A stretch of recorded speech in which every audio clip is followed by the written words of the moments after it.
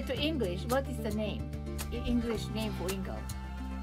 It's a very good question. I don't really know. It's not translatable. It's a Scandinavian name, probably Norwegian from background, and it has something to do with the Nordic god, I think, if I'm not mistaken. But there's no English translation for it, so it's yeah, because it's a unique name. When I was reading your profile, even your looks, either you could be, maybe Scandinavian actually. Well, I mean, my roots are from my parents are Austrian and Eastern, so Slovenia, Yugoslavia, Russia, and this kind of thing. So But you're born in Austria, right? I'm born in Austria and I live in Zurich in Switzerland for the last 12 years already. Which town were you born? Vienna or Salzburg? I was born in the south, Klagenfurt, which is close to the Italian border. Yeah. About 2.5 hours from Salzburg. And now you live in Switzerland? Yes. And how come you decided to live in Switzerland? Well, this is a story that, when the traveling began, when my career began, then I needed a place that is in the middle of Europe, where it's, and Zurich is a perfect place. You have, 4 hours to Paris by train, 3 hours by car to Milano, and of course it's a very nice country to live in. The living standard is excellent, and it's one of the best countries in the world to live in. So I haven't regretted my decision. So 2 or 3 years? 12 years. 12 years! Wow, I see. That's a long time. Yeah. I moved just after the Chopin competition in 2010. So you speak of your first language is Austrian, right? Austrian, German, Austrian. You speak English and you speak French? Yeah, I do speak French. I do speak a bit of Polish, but Polish? Yeah, you speak very fast also. Your tempo is very fast. Oh, really? Yeah. Well, you see, a lot of people say I speak very fast, but I'm happy. Your tempo is like my tempo. That's very good. Your brains work quicker sometimes, and then one has to speak quick. Yes, and of course you were also learning a violin, right? When you were a child. Yes, that was the start of everything. Like, my life was a completely different life than other professional musicians' lives. I did music just for fun, only on the violin. I started when I was, I believe, 4 or 5 years old. Is it because your parents' influence, or you just wanted to learn violin? My parents love music, but my parents are complete amateurs. So, which was very good. I come to love that fact, and so music was only fun. Music was not connected for me with any chore, with any work. It was fun, and already with 7 years of age, I played already for the local tourists Austrian folk music on the violin with a trio. So that was pretty quickly. I was on stage, but only for fun. That was never forced. Yeah, you must have a very good ear, natural hearing. I don't know. As you see, that's the beauty of it. I don't know really. I didn't know as a kid. I just did what was natural. So my parents were not good enough to know if I'm very good or not, you see. So everything was just natural, and so I had fun with music. And then it was a complete coincidence that a very good piano teacher from Austria was hearing me fooling around on the piano, because my brother is 7 years older than me, and he's a film composer in Hollywood now. But what is his name? What's his name? Gerrit Wunder. G-E-R-R-I-T. Gerrit. What kind of a music did he compose for the movie? Because I love movies, so maybe I heard his music. Well, he composes lots of music for TV series, for example, for Netflix, for Warner Brothers, for he's a proper Hollywood composer, Wow. So he writes all sorts of styles.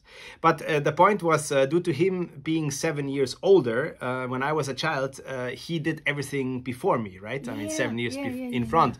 So and then I was fooling around already on the piano, because he played violin and piano. And then by coincidence in my conservatory where I studied violin, a very famous piano teacher from Austria, which I didn't know that he was famous. What was his name? Horst Matthäus. He was in Linz. I see. And he was in Klagenfurt for a competition for his other students, and he heard me in a room fooling around, and he contacted through the conservatory my parents and said, hey, your kid has to play the piano, and I'm willing to teach him, and that's how it started when I was 14. When he listened to you, what were you playing when he listened to music? Well, I was just fooling around. I think chords and some maybe some easy Mozart. Right? Naturally. Yes, absolutely natural. So yeah, I mean, everything. you and your brother is like all natural talent. You learned by ear, and you have such a good improvisation naturally, right? I guess so. I mean, now we know so, but at the time of when we were children, we as I said, everything was kind of fun, and I'm very, very happy about that, because I was never forced. I was never, I never had to do something. I never had to do. I wanted, and everything came out of me. So that was very good. Wow, it's incredible, because this morning I heard a lot of your pieces, and I listened to Korean Rhapsody number 6, and the Bellini, the Costa Diva. Whose the transcription is that?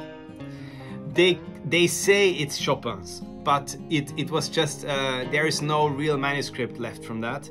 So it's not published, because I never heard that music. Is it published? I don't think it's published, but maybe somebody wrote it down on the internet. But it's they say Chopin played it this way, but it's a bit of because I like it. It's and not maybe published. after you improvised it, you see, and the Liberty, the Prelude to Liberty. Yeah, it's my composition. Yeah. Oh, that is your composition. I compose, yes, because my I think I was impressed with that music, and when I heard it, really, it made my head like a movie, and it's such a beautiful piece. When did you compose this piece? That was in 2018, I believe. That was also, since I had such an unusual life until now, I needed to catch up. When you start with 14 and decide with 15 you want to be a professional pianist, and then you have a lot to catch up. People already with 14 they already play concerts, and you are at the start. So I had to learn, and it was incredible, the speed. I played all transcendentalist etudes after 2 years of playing the piano, and I played Liszt Sonata after 8 months of playing the piano, and so that was really quick. So I had to learn so much, and since my brother is a composer, I never thought of composing myself. I never, it was just okay. I had to learn how to play the piano. That was it. So and then my wife Paulina, who is traveling with me since I know her. No, and I'm happy about that. But she's from a very, very musical family. Oh. Her uncle is he unfortunately died a couple of years ago. He was the most important musicologist in Poland. My wife is Polish. So she's Polish. Yes, and so she was supposed to. She had the exact opposite of my life. Her father is a professional oboist at Radio Philharmonic Orchestra. She was supposed to be a musician and did not, and I was never supposed to be a musician and became a musician. So Liberty. So how long did it take you compose this music? It's such a beautiful piece. Oh, thank you. No, I mean, you see, this is it was really my wife who said, listen, I started to make some transcriptions. For example, I made the orchestration of Allegro de Concert, which is the 3rd piano concerto by Chopin, first movement, which he never published because he abandoned that concerto. So I wrote cadenzas to Mozart concerti, to Beethoven concerti on my own, and then my wife said one day, hey, you have really a talent, you need to write, to write your own music. And then I said, well, I don't know if I can, I was reluctant, but then I just sat down and started improvising, started writing, and since then I'm composing. And now this season, so in July, for example, already started last season actually, I play often half of the program of my recitals my own compositions. Well, I think that you should do it, because I would even like to play that Liberty if there's a published. I like to play your music in my recital. That's so cute. How long is that? 3 minutes? 40 minutes? That's roughly 4 minutes exactly, but for example, last recital I played like almost 40 minutes of my own music. And is this Liberty published, this composition? No, it's not yet published. I'm looking for a publisher, or I'm not really looking. I'm thinking of. I haven't yet approached anybody. You should start publishing your music. I would be the first one to play. I like to play that. Oh, that is. And that compose Shore, SHOR, Shore. It's a. I didn't know. let's say, unusual story. He's a mathematician. German? Is he Hungarian? Or? No, he's Russian, but lives in the States. And he approached me, or his management approached my management about, when was it, 4 years ago or something like this, and his piano concerto was very interesting to me, and I thought, hey, we need new composers, we need new music in our times. We have had too long of a time where no beautiful music was composed, really. So I said, all right, I'll play it. So we had some tours through the States, through Russia, through Germany. We played at the Berlin Philharmonic, and it was a real success, this concerto, and I like his way of... So where does he live? Because he's... Russia? In America? I know, he lives in New York. Oh, and also this Robbie Williams? Now, Robbie Williams is a pop singer. Well, he's a pop singer. I saw this YouTube, you playing with Robbie Williams, very jazzy piece.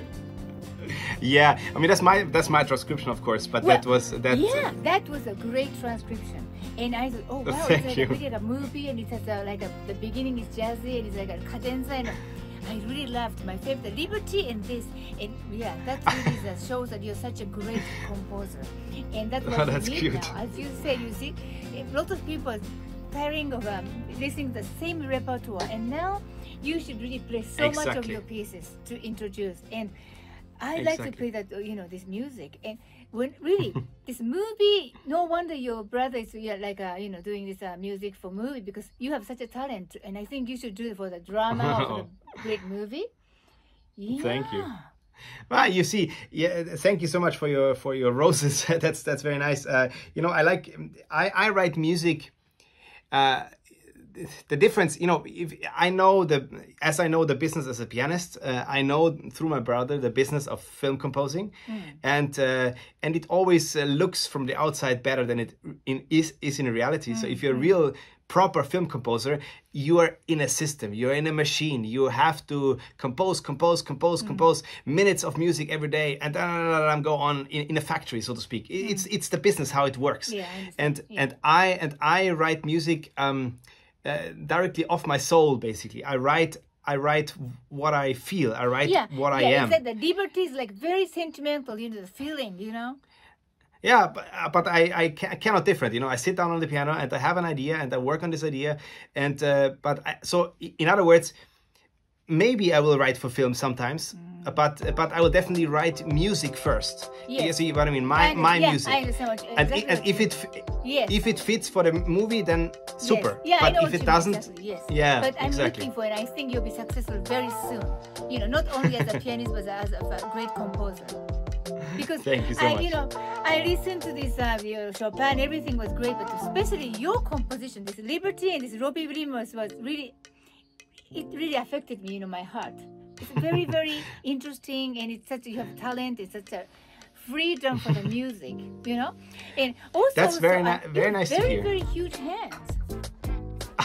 Right? Because you're like playing Islam, and it's such a big energy. And also, your smile. You're always smiling when you play. And a lot of pianists, when they play, they also including me. I hate my face when I'm playing. So I become very serious, like a witch. But you are always smiling, and that's a very great thing. Oh, that's kind. You see how I see music, and this is something, and then we can go also to our mission, the mission that my wife and I have. Yeah. Because that root is exactly what you're saying, and it fills me with joy to hear you say this, because music has to be natural and musical, and my point is the best pianists or best musicians in the world play like they are. They play their character. There's no barrier. Exactly. And this was in last decades, unfortunately, due to the business, to classical business, and so people became very fake on average, and they play a certain way, and there's. And this is not how music works. Music works when it's natural, when it flows out of you. It's something we can't explain. Yeah.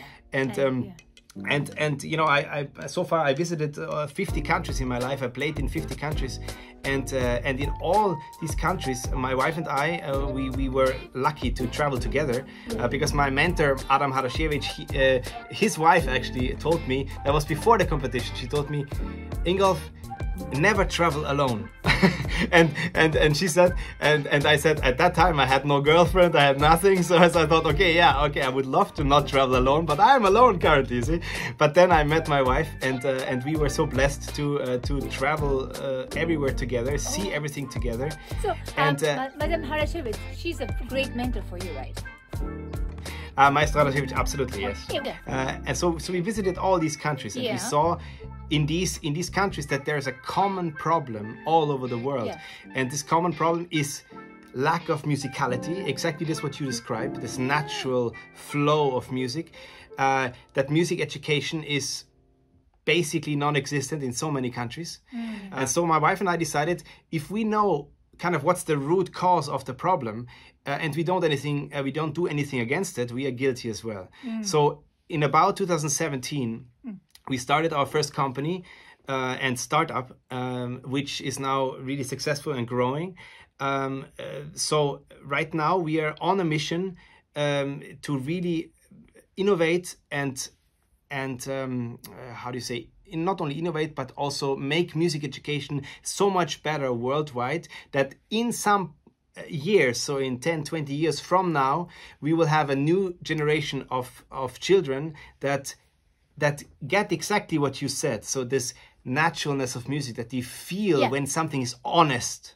And such things. And this is very, very important and not taken care of by the business, not taken care of by major institutions of education.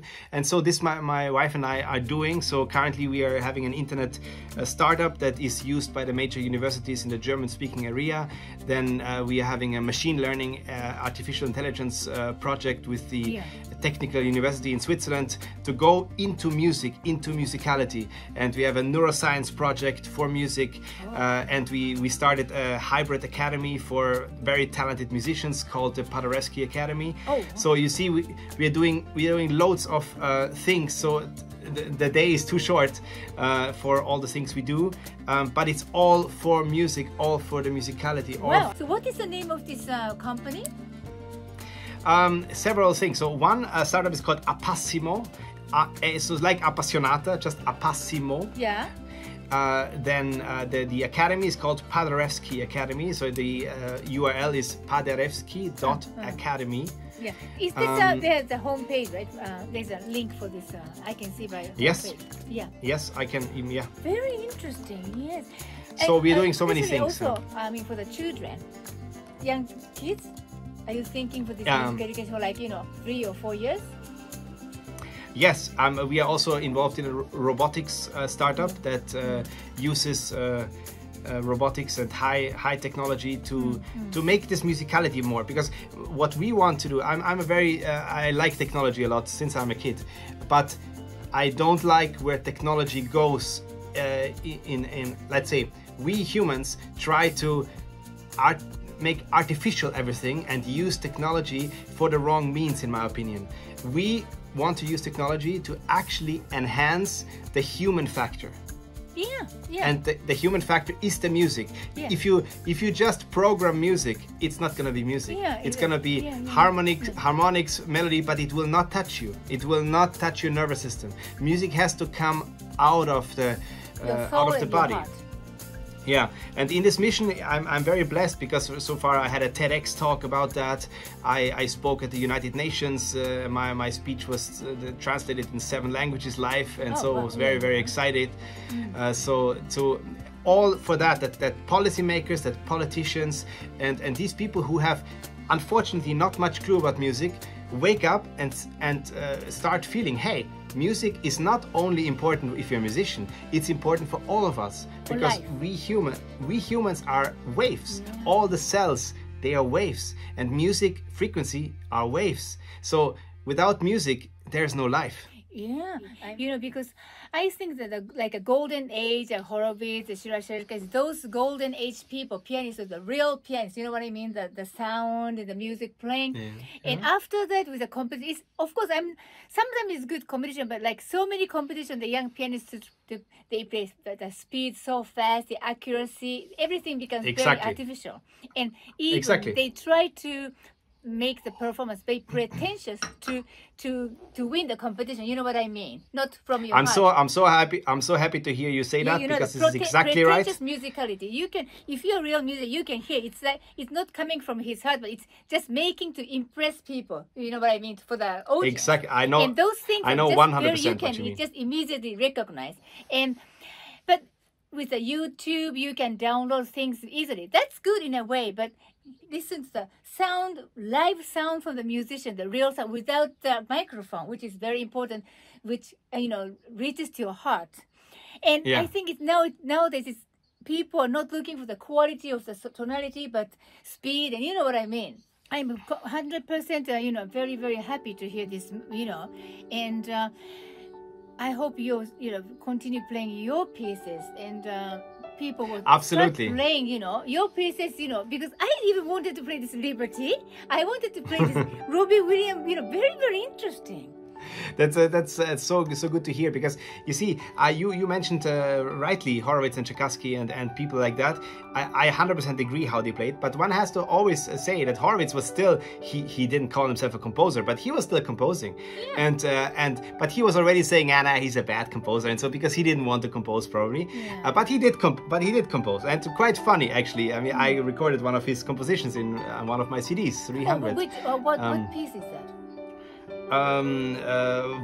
Valse excentrique. Valse excentrique. I didn't know this. Is it very difficult, virtuosic piece?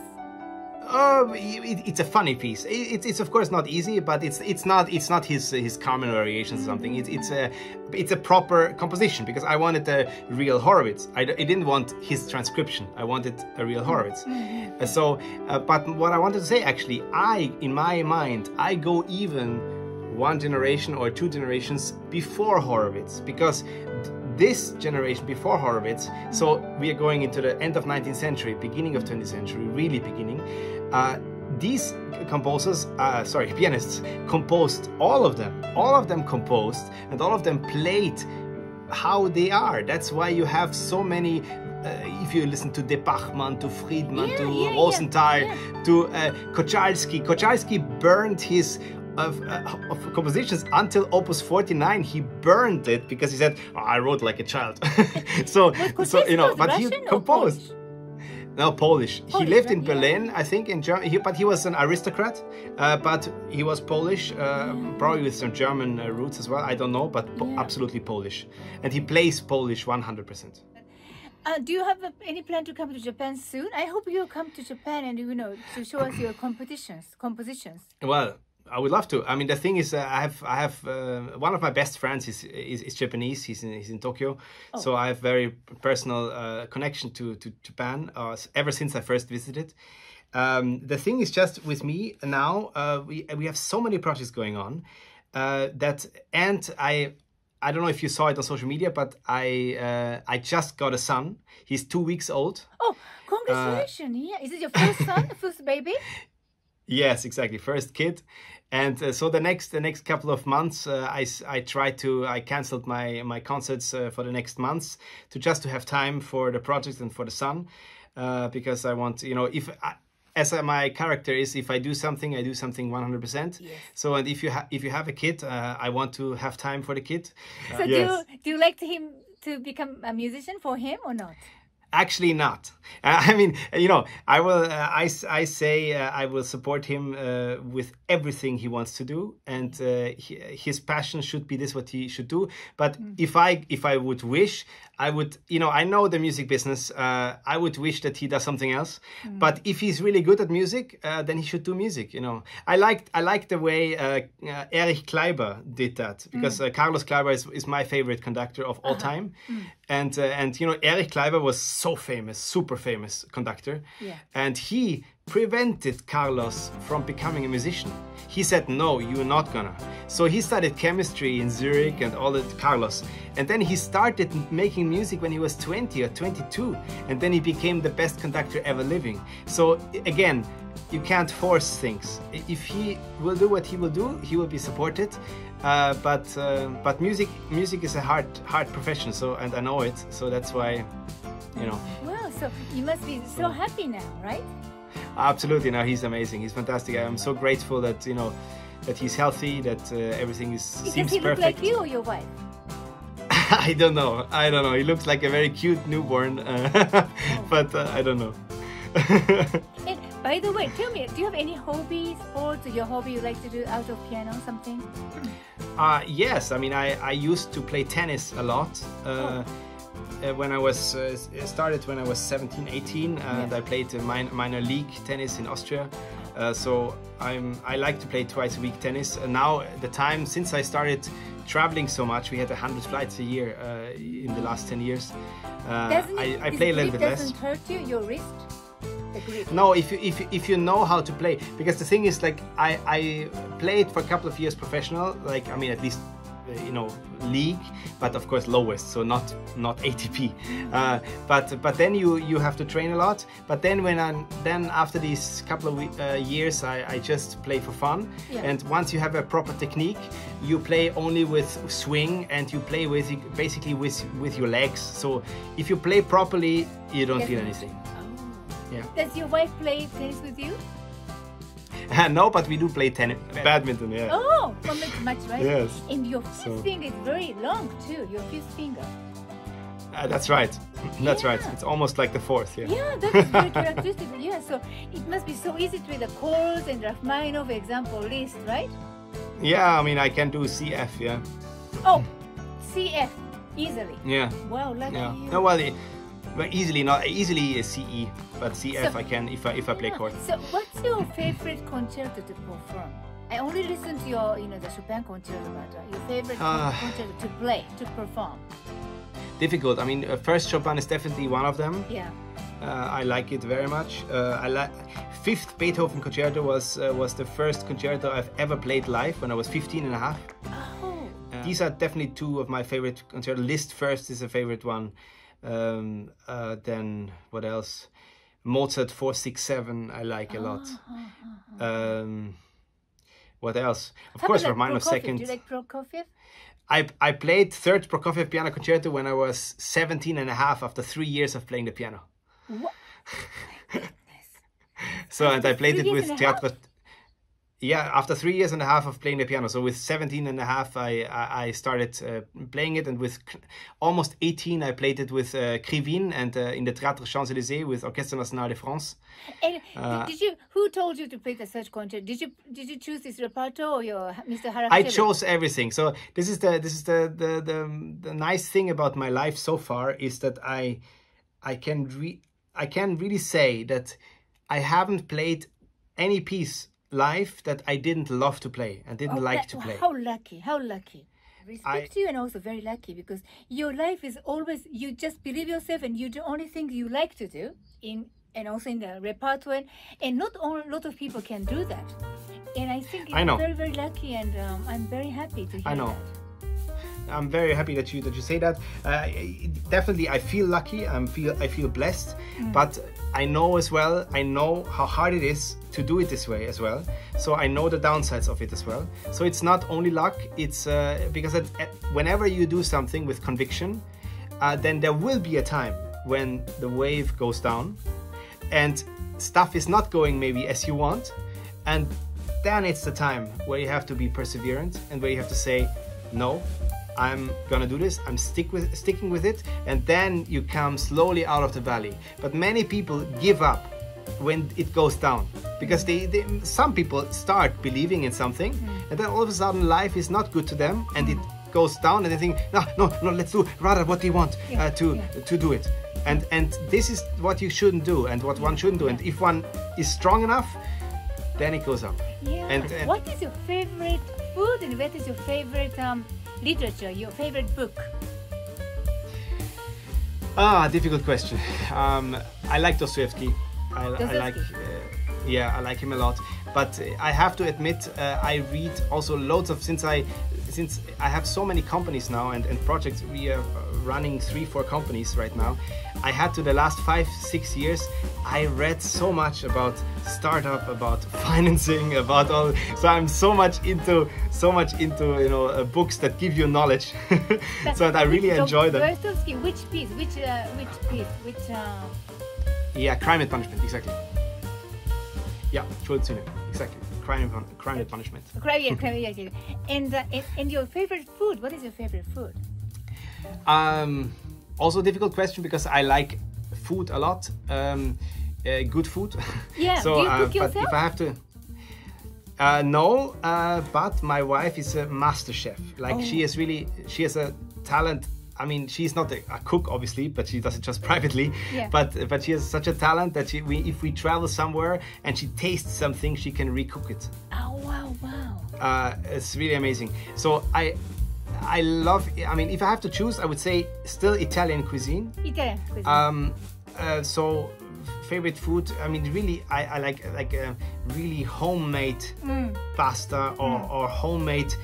Like alla mamma, yeah? Yeah, so like even the pasta made at home, right? Yeah, this is really something good. But in Japan, every time I'm in Japan, I like your cuisine as well so much. So I really like the variety of tastes and experiences.